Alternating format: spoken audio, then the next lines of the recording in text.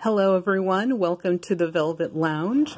This is a special edition. I am going to talk about how I get the best deals using eBay and pay practically nothing or very little for most items that I purchase on there.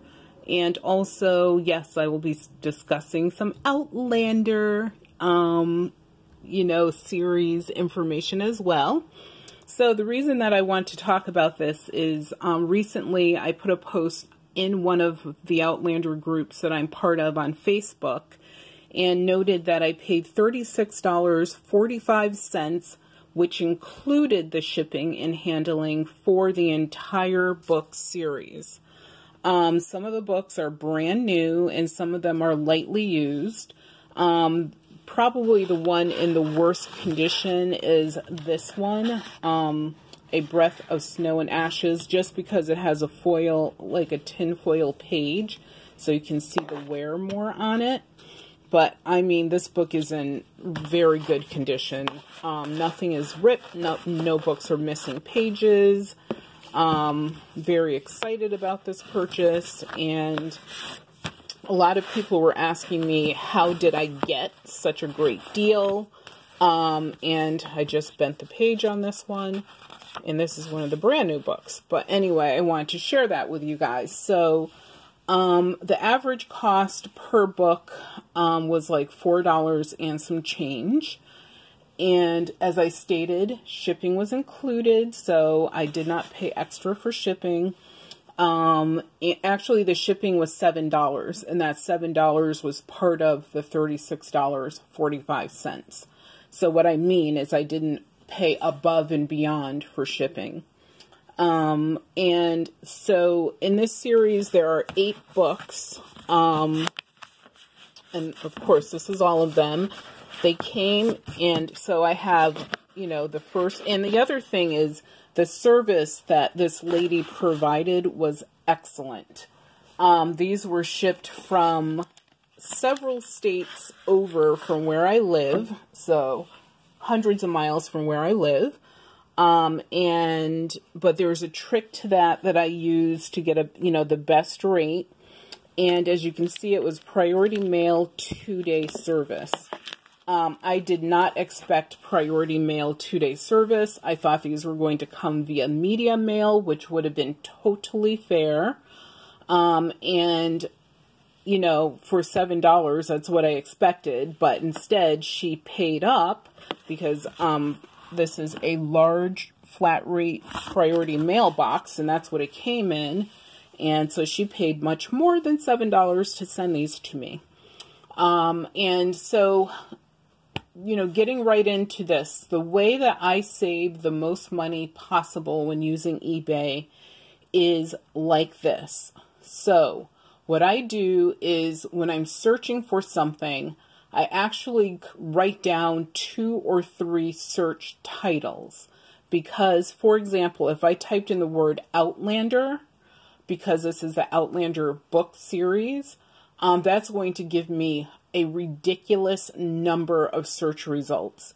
So that would be my last option if I was searching for these books online, on eBay, simply because there would be potentially 1 million or more hits, because you're not only going to get Outlander books, you're going to get Outlander t-shirts, you're going to get Outlander stuff that's from the old television show or movie. You're going to get stuff that, someone might have a t-shirt that's like, I went to the Outlander concert that was given by Bon Jovi. There is no such thing. I'm just using that as an example.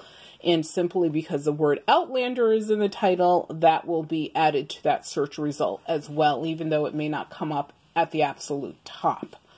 So what I typed in, for example, in this case was Outlander book series as one of my Outlander results. And I also typed in Outlander series, and I put in the author's name, Diana, and, her last name, as well as, I tried like 3 or 4 different things. So at the end of the day, don't look by just one title, like put a few different things in there, because the search will resort. In the way that the algorithm works is every time it's resorting, because you put in a new set of words into the search box, it will toss out your previous stuff and give you a new list of items to look at. So by only putting words in the search box once, you are probably paying more than what you should. And also, I believe the algorithm works in a way whereas if you are searching multiple times, where it's getting tired of you and saying, you know what, let's just finally give this person a better search result. Also, the thing that I do with my search result, besides the fact that the words make a difference, is I also select low to high for the pricing. I select free shipping. And just to let you know, even though you select free shipping, you will get items in that search result that probably also show shipping cost. And the reason you'll get that is because it'll be near the end. So all the free shipping will be at the top of your search result. And at the bottom, you'll see stuff that has a charge, simply because you made the search and eBay's algorithm is like, maybe they'll want these because who knows why. I actually did put in free shipping and chose an option where I had to pay for shipping. And the reason why I did that is for the free shipping, people were charging so much more that when you added the shipping to the actual cost of the books, it was cheaper to pay a little bit for shipping. So you want to look at everything. So just because something says free shipping, I would say 80% of the time, it is probably not a good deal on eBay. Sometimes it is. I purchased this phone protector, screen protector thing that's on my phone, and it only cost me $1.58 plus free shipping. So that was a great deal, because for the same exact phone protector from other sellers, it would have cost at least $7 to $10. So, you just have to know how to search. Another huge thing that I do, which I am sure saves me probably the most money, is I also add distance. So there's a distance option, and these options are over on the far left side of your screen when you're in eBay. And what you do is you select, the number of miles that, for example, I usually select 200 miles or less from my home address or from my mailing address. And the reason I do that is because the less distance the item has to travel, usually the better the pricing is, especially if you are paying anything for shipping. So I do that all the time. It works out really well. The other thing is eBay has a buyer's program. So if you buy items from eBay, every item you buy, even if it only costs $1, you earn points for it. So what you do is you save up those points and you apply them to your purchase. If you're buying something that, my dog is jingling in the background, it's too funny. But if you buy an item that, let's say, cost $100, you might only have a credit of 55 cents. I mean, I'd say go ahead and use it. It's your 55 cents. Or save up those points. They might have an expiration date on them. You need to check that. I usually do most of my purchasing around the holidays. So in doing that, I usually have a lot more points that I can use. And usually I end up getting some items for free or a huge discount off of other items. Also, if you are a seller on eBay and you have a store on eBay, then what happens is you are given a voucher every month that you can use for free shipping supplies. The points that, like, if those shipping supplies cost $50, you actually earn points just from using their voucher. So that's another good way, to get points as well.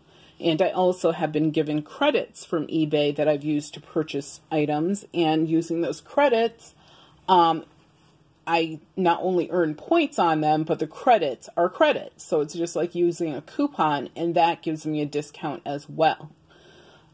So I wanted to just do an update for the people on Facebook so they can see that my books came in, and there's 1, 2, 3, 4 new books, 5 new books, actually 5 new books in these 3, actually 1, 2, 3, what is this? The something of autumn. I can't see it. Drums of Autumn, A Breath of Snow and Ashes, and The Fiery Cross are used. But the other books, the other 5 books that I purchased are brand new.